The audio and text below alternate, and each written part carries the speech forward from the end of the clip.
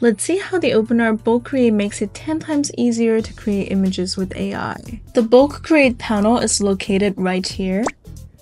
There's a separate tab for bulk creations where you can view each job as a whole.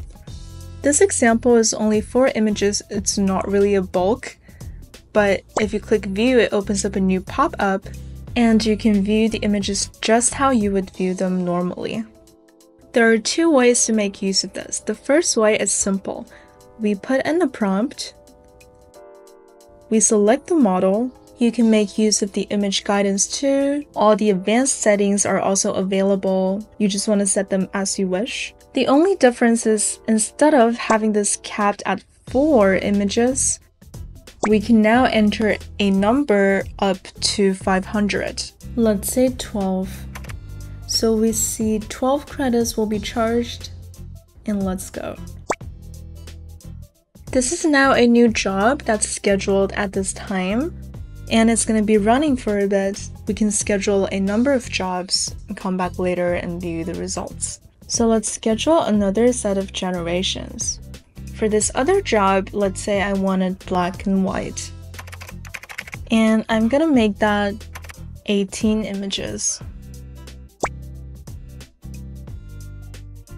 Oh no!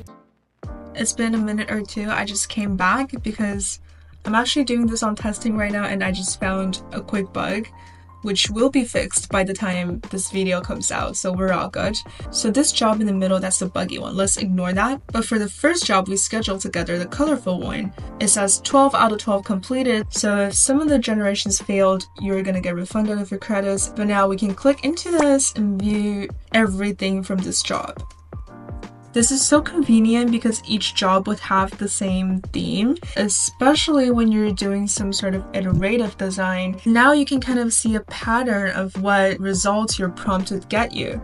So once you capture that pattern, you can start tweaking your prompt and work your way towards getting something near perfect. Now the second job that we scheduled together were 18 flower gale illustrations, and they were all black and white. And these were the results. Stunning, right? Moving on to the second method, we're gonna need a bit of Microsoft Office or Google Sheets skills. The method we're talking about is this, or upload multiple prompts. Let's download the example. So this is the example. Basically, every row is one generation, and the text that you put in would just be your prompt for that generation.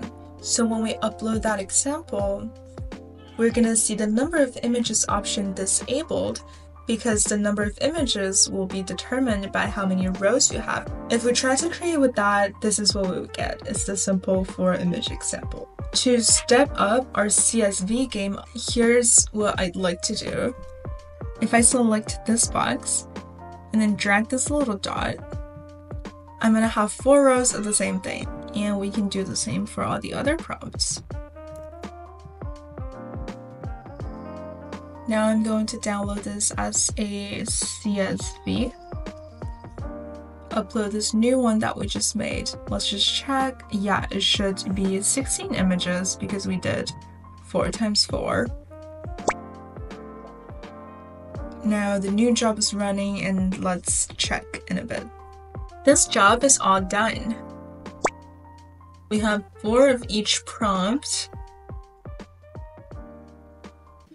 Now from the results, we can easily work on this doc and schedule another bulk creation job. If you want to know how I create many images of a character doing different things, check out this other video in the D&D series.